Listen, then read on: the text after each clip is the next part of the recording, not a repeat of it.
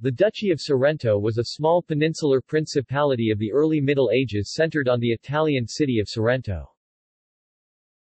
Originally, Sorrento was part of the Byzantine Duchy of Naples in the Dark Ages, but in the 9th century, along with Amalfi and Gaeta, it broke away from the Neapolitans to found its own ducatus, or republic.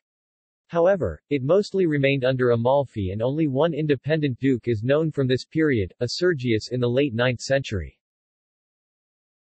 In 1035, it was conquered by the Lombards under Guaimar IV of Salerno and bestowed on his younger brother Guy, who ruled it until the 1070s. Not long after that, it was annexed by the Normans. In 1119, a certain Sergius undersigned a diploma of William II, Duke of Apulia, as Prince of Sorrento. Sources.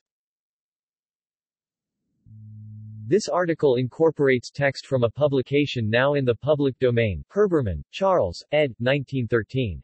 Article name needed. Catholic Encyclopedia. New York, Robert Appleton. Gay, Jules. L. Itali Meridionali et al. Empire Byzantine. Bert Franklin, New York, 1904. Norwich, John Julius. The Normans in the South, 1016–1130. Longmans, London, 1967. Chalandon, Ferdinand. Histoire de la domination normande en Italie et en Sicile. Paris, 1907.